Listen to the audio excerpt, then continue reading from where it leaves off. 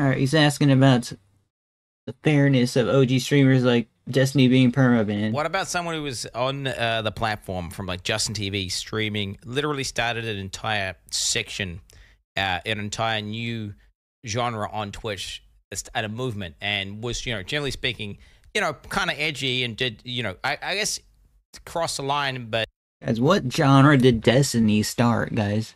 not in a necessarily bad or a toxic way.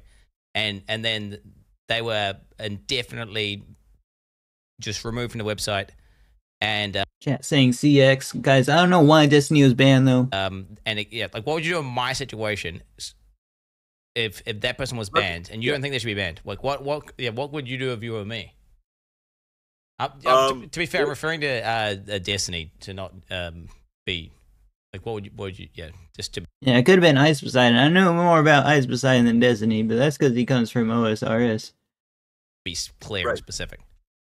And so I'm not going to talk about any specific case, right? Because a specific case, all I'll say, this is an area that we are looking at to figure out what's the right way to give people another chance. What about someone who was on the platform from like just? I wish Twitch clips could be longer, man. Like 2 minutes would be good.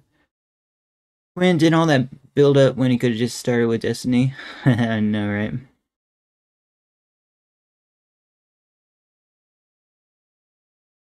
believe he didn't want to say anything directly about Destiny, but when people started spamming CX, he probably changed his mind.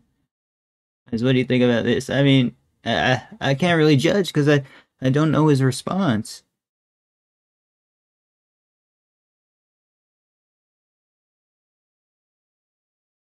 I don't know if people are just commenting on his Quinn's character.